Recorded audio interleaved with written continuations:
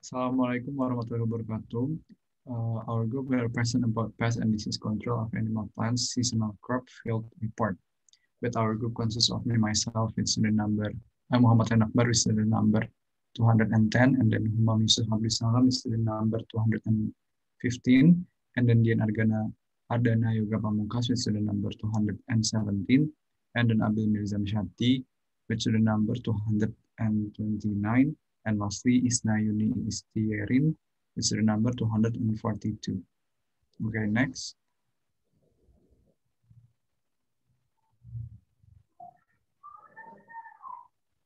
Okay, the first one is Fusarium wilt disease. When we visit when we visited the field, chili plants were in vegetative phase. At that time, when the disease we encountered was Fusarium wilt. The following is a control program for Fusarium disease, namely trichoderma treatment. Trichoderma treatment is a biological agent in the form of good fungi that can fight the development of pathogenic fungi. How to use it is to mix it with the manure as a basic fertilizer, or it can also be poured into each plant hole. The second one is uprooting the symptomatic plants. If you see signs of wilting plants due to Fusarium wilt, then the plant should be immediately removed and then burned. If necessary, the soil from the infected plants can also be removed or can be sprayed with contact fungicides with the active ingredients of chlorothalonil, or copper hydroxide. This is done to prevent faster transmission to healthy plants. Next. 3. Proper use of fertilizer. Reducing the use of high-end fertilizers such as urea. Excessive use of urea will cause succulent plants to be susceptible to this. Use of plastic mulch in the rainy season aims to keep soil moisture from being too moist, which can increase the level of development and spread of Fusarium oxysporum. The fifth one is making good drainage channels so that the planting area is not flooded by water. And lastly, giving agricultural lime to low pH can promote the development of Fusarium oxysporum. Next. The second one is the control for grasshopper attack leaves on cherry plants. The result of the visit found that other pests were attacking the grasshoppers. There are some control programs that can be done to control grasshoppers that attack the leaves of chili plants. First, cropping pattern. Cropping pattern can be done with alternative plant that grasshopper do not like with an intercropping or diversification system. In areas that have been attacked by grasshopper and the planting season is not too late, replanting is soaked immediately with plants that grasshopper do not like, such as soybean, green bean, cassava, sweet potatoes, string beans, tomato, or plant that grasshopper don't like peanut, Chinese Quebec, and mustard green. Second, mechanical. In the area or location of the farmer attack, where there are non-X population, X group are collect truck tilek to a depth of 10 centimeter. A group are taken and destroyed. Then the land is immediately replanted with plants that grasshopper do not like. Neem stack. After 2 weeks since the grasshopper group arrived, monitoring was started from the possibility of nympha. Nymph are controlled by hitting, netting, burning, or using other trap. Dispel the nymphs to a place that has been prepared in the open and then kill. Nymphs that are already in the open can also be burned if possible, but care must be taken so that the fire does not spread to other places. Nymph control plays an important role in suppressing the development of grasshopper. Next. Third, vegetable pesticide. In controlling locust pests, can also use vegetable pesticide. The use of botanical pesticide is intended to be environmentally friendly, not to cause adverse effect and to make it quiet, simple, and inexpensive. Along with the ingredient used, 50 source of leaf, 1 handful of tobacco leaf, 20-gram detergent per soap, 20 liter of water. Next, how to make it, namely source of leaf and finely ground tobacco, then add detergent or soap. Stir with 20 liter of water, leave for 24 hours, filter with a soft cloth, and dilute with 60 liter of water. Application by spraying. Spraying is carried out on 1 hectare of land. Next. And then aphids. Next.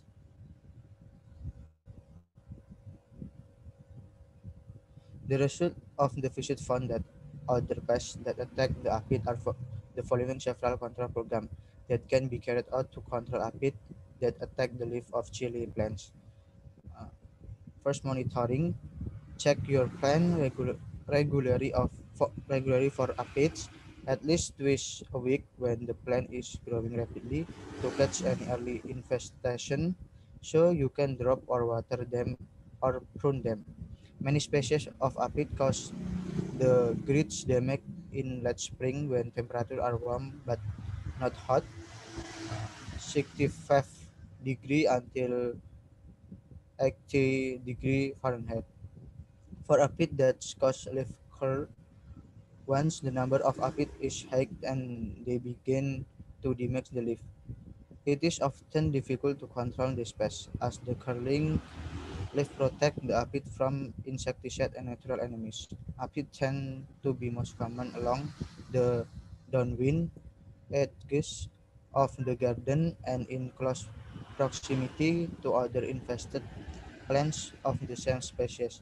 So make special effort to inspect this area. Next. Many species of aphid prefer the underside of the leaf, so to turn the leaf over when checking for aphid. On trees, cut leaf from several areas of the tree. Also check for evidence of natural enemies such as lady beetles, lacewing, spread fly larvae, and mummified skin of parasite fleas. Also look for aphid that have died of disease. They may appear colorless, swollen, flat, or indistinct. The substantial amount of any of these natural control factors can mean the flea population can be reduced rapidly without the need for treatment. Ants are often associated with aphids population, especially on trees and shrubs, and are often an indication of an aphid infestation. If you see a lot of ants climbing for tree trunk, check higher up the tree for aphid or other honey production insect that may be on the branch and leaf. To protect their food source and repel many predator and parasite of aphids, managing ants is a key component of flea management. Next. Biological control. Natural enemy can be very important for controlling aphids, especially in gardens that are not sprayed with broad spectrum pesticide, e.g., organophosphate, carbamax, and phytosteroid that kill natural enemy species as well as pests. Usually, natural enemy population do not appear in significant number until aphids begin to multiply. Among the most important natural enemies are various species of parasitic bugs that lay their eggs in aphids. The skin of the parasitic turns into a crust and golden brown, a form that is called a mummy. Generation times for most parasites are quite short in warm weather, so once you start to look movement on plants, the aphid population will likely decrease substantially within a week or two. Many predators also eat aphids. The most well-known are the adult and larval beetles, leveling larvae, army beetle, and spread fly larvae. Natural predator work best, especially in parks and landscape situation. Next, mechanical control. Before planting, check the surrounding area for source of aphids and remove the source. Some aphids grow on weeds, referring to the seeds of healthy plants once they damage.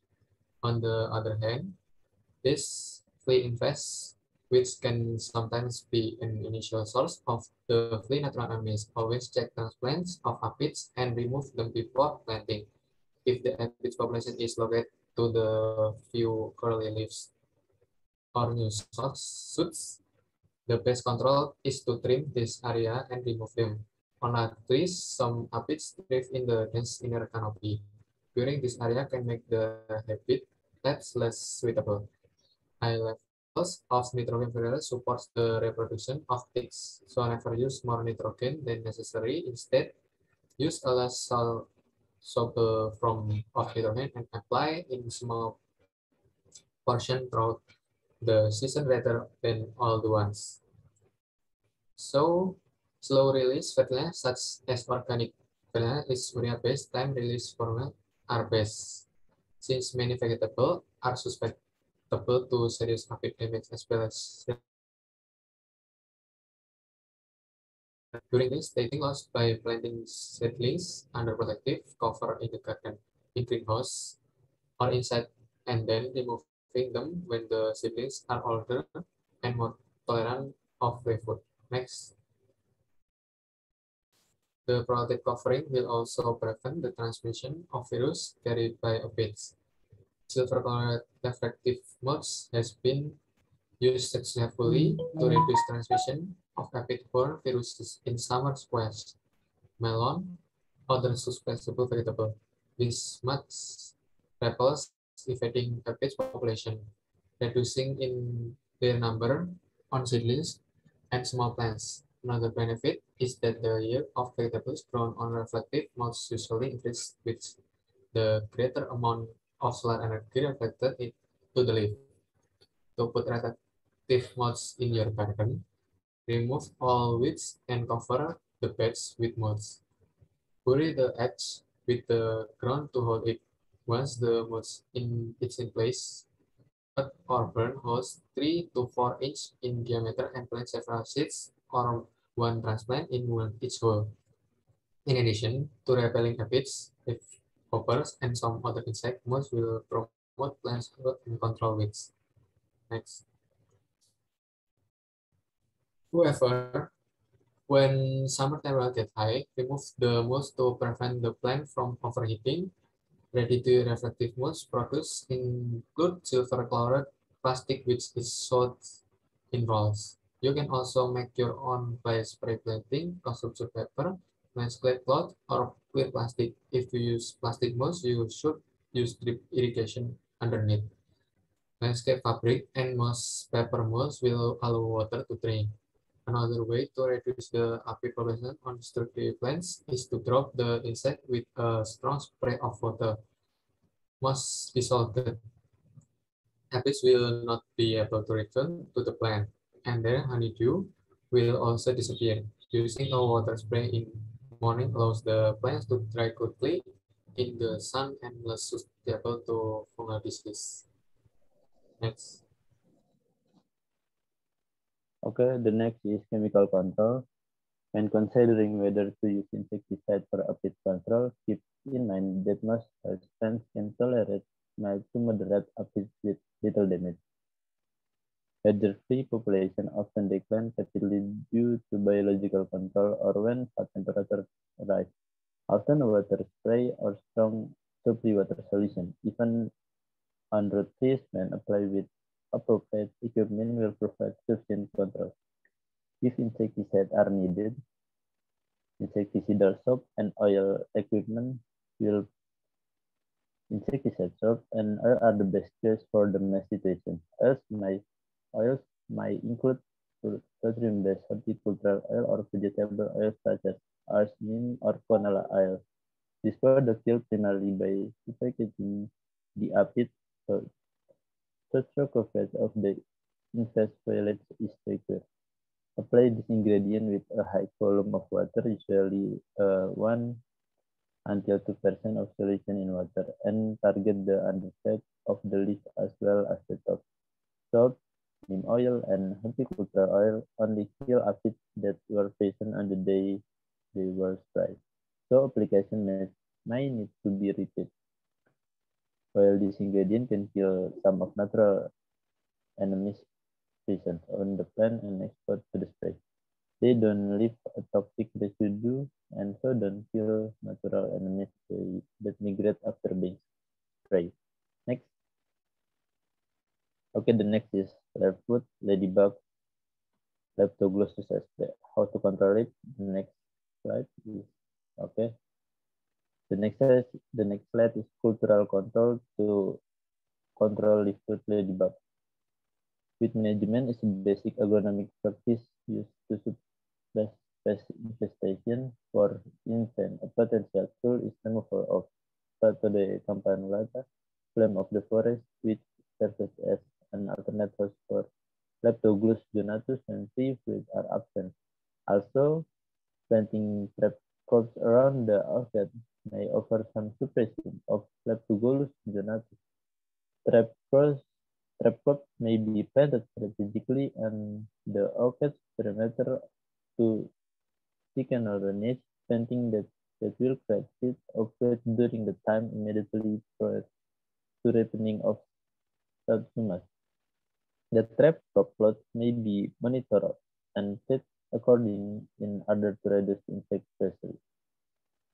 Leptoglus donatus often aggregate in clumps in many stages of their life cycle, and these may be spot and controlled manually. Manual control may work at low population, especially prior to the harvest. Varieties of satsuma that are resistant to Leptoglus donatus remain undiscovered. Next.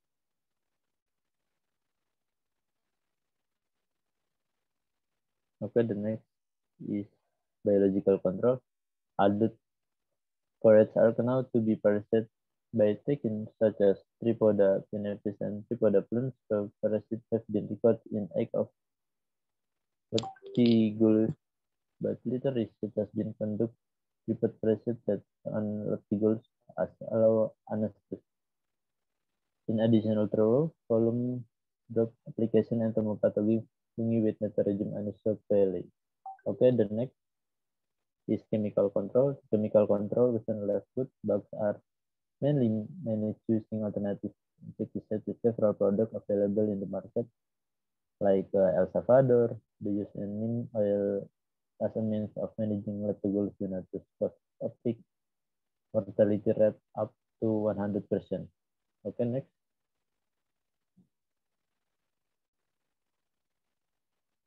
Okay, next pest is white-bladed plant hopper. Next.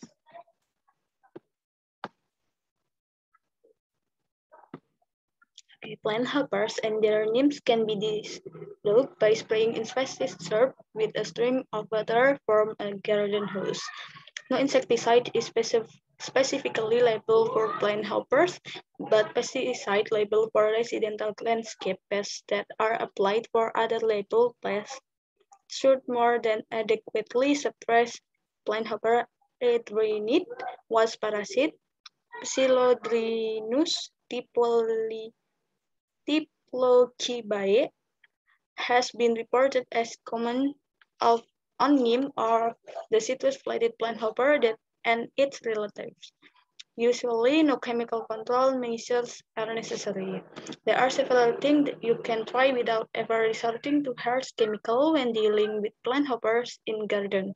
You might be able to get rid of them with a strong blast of water from a garden hose. This isn't a good method to try on delicate plants, but if the plants can take it, you can knock plant hoppers as well as aphids and mites off of your plants this way. Insecticidal soap is a safe, non-toxic insect killer that won't harm plants, humans, or pets.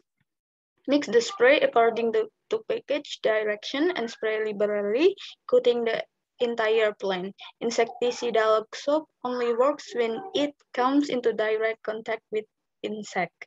So don't neglect the underside of leaves where plant helpers like to hide. Avoid spraying during the heat of the day. Some gardeners like to make their own insecticidal soap using dishwashing liquid, but be aware that the greasing or bleach ingredients in dishwashing liquid can damage plant. So that's all from our discussion today. Thank you for watching and wassalamualaikum warahmatullahi wabarakatuh.